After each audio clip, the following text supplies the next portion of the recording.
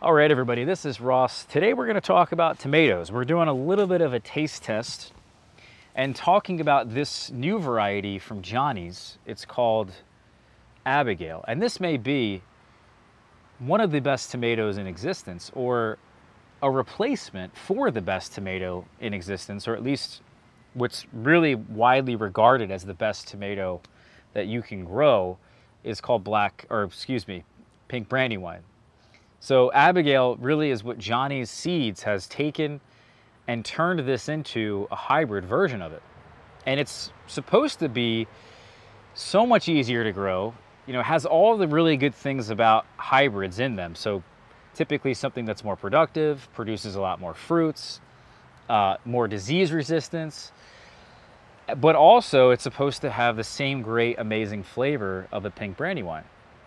So for me, this is really exciting. I'm super excited to taste these tomatoes, to talk about them, because this could be really, in my opinion, a great replacement for something that is truly amazing. And I've tried, as you guys probably know, if you've seen some of my other videos now on tomatoes, I've tried so many different varieties, really just to find something better than pink brandywine. And some come close. I think if I had to narrow it down to 2 tomatoes, I would choose pink brandywine, and I would also choose black cherry. Because black cherry, you could use it in so many different ways. You could use it as a sauce, you could use it in cooking, you could eat it fresh. The pink brandywines are great for slicers and sandwiches and different things like that. I put them on my burgers all the time. And you could even use both of them really in a salsa. So I really, for me, in my opinion, I see no real other reason to grow any other tomato. I think some others make great sauce. We did that video a while ago where we actually made 20 individual batches of sauce. And certainly if I was trying to make the best sauce possible, there could be an argument for a different tomato, like the orange banana as an example. But for the most part, that's really my main goal. And so when I got these seeds from Johnny's this winter and planted them out this year, I was very excited to see if the flavor could indeed compete with pink brandywine, because certainly after observing the plants, it's obvious. They are hybrids, they're not heirlooms. They have all the great qualities that you would expect in a hybrid versus an heirloom. And the difference is clear. That's probably the main complaint people have with pink brandywine, is that it's just not really that productive because it is an heirloom. I have over the years gotten some decent production off of those plants, but I think so far this year, look how many tomatoes I've gotten. They're really a great size. I've probably harvested about 9 so far off the first round of them this year. And they're gonna continue, starting probably at the end of July, around July 21st, which is relatively early for a beefsteak here. That's interesting. And these 9 tomatoes I've harvested is probably the equivalent maybe of 3 pink brandywine plants at this point of the season. So 1 plant is outperforming 3 pink brandywine plants. So that's pretty special. Now, like I said though, the real question is, does the flavor compare?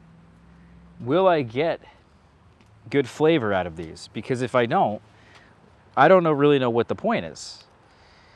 I'll just continue to grow pink brandywine. Yeah, they're hybrids. They produce well. They perform better.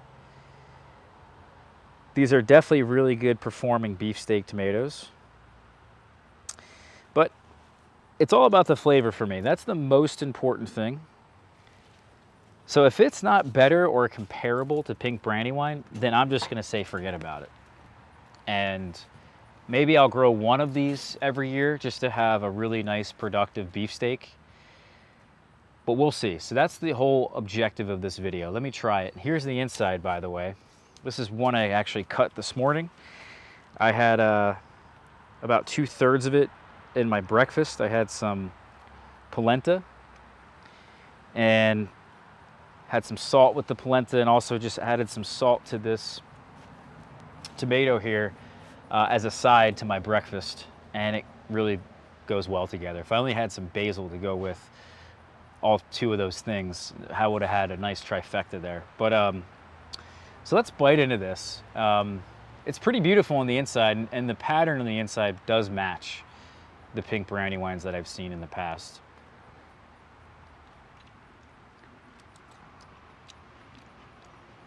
So that's pretty good. I do think it's a little bit watered down.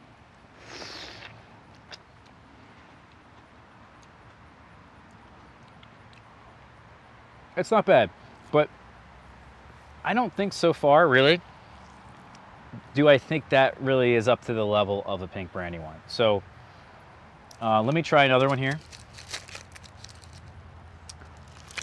This one's been hanging out in my fridge. We won't try that one. Same thing with this one. So let's cut one that's probably the most ripe, looks the best. See if we can get best experience possible. Let's try this one here.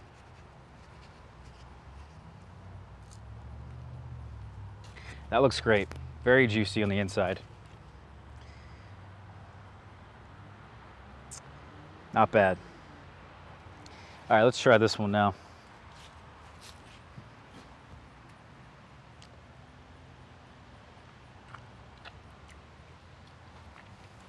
So it has a really nice texture to it. It's nice and smooth. It doesn't feel very grainy either. It's the right texture you would expect from a good heirloom tomato. The skin is a little thick, but it's not bad.